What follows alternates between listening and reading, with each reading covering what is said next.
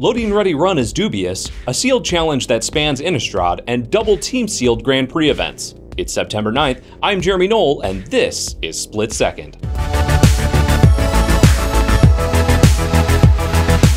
Kaladesh previews keep moving along, and we start off today with Dubious Challenge, a sorcery previewed on the Loading Ready Run YouTube channel. For 3 and a green, you get to look at the top 10 cards of your library, exile 2 creatures, then an opponent may choose one of those to put onto the battlefield under their control, and you can put the rest onto the battlefield under your control.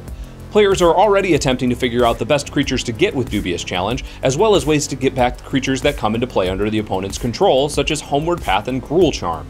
The preview video can be found on the Loading Ready Run YouTube channel. Our next preview card is not so dubious, coming from Editor-in-Chief of Daily MTG, Blake Rasmussen. Cloudblazer is a 2/2 for 3 white-blue that has flying, and when it enters the battlefield, you gain 2 life and draw 2 cards. As Blake points out, this card is reminiscent of Muldrifter from Lorwyn, a limited all-star that still sees play in various formats.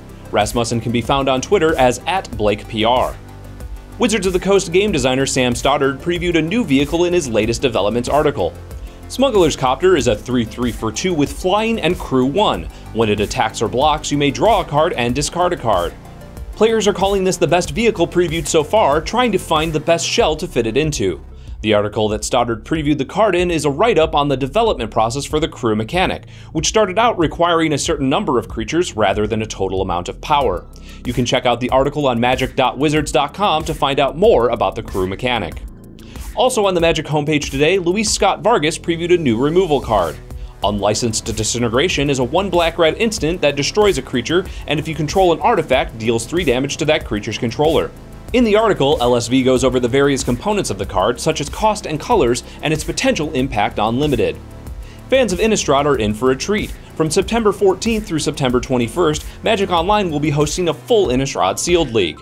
Players will receive 2 Innistrad, 1 Dark Ascension, 2 Shadows over Innistrad, and 1 Eldritch Moon booster in order to construct their decks. The cost to enter is 28 event tickets, 280 play points, or the requisite packs and 4 event tickets. Players will receive booster packs, play points, and qualifier points based on their record. The Grand Prix circuit has 2 stops this weekend in Kyoto, Japan and Louisville, Kentucky.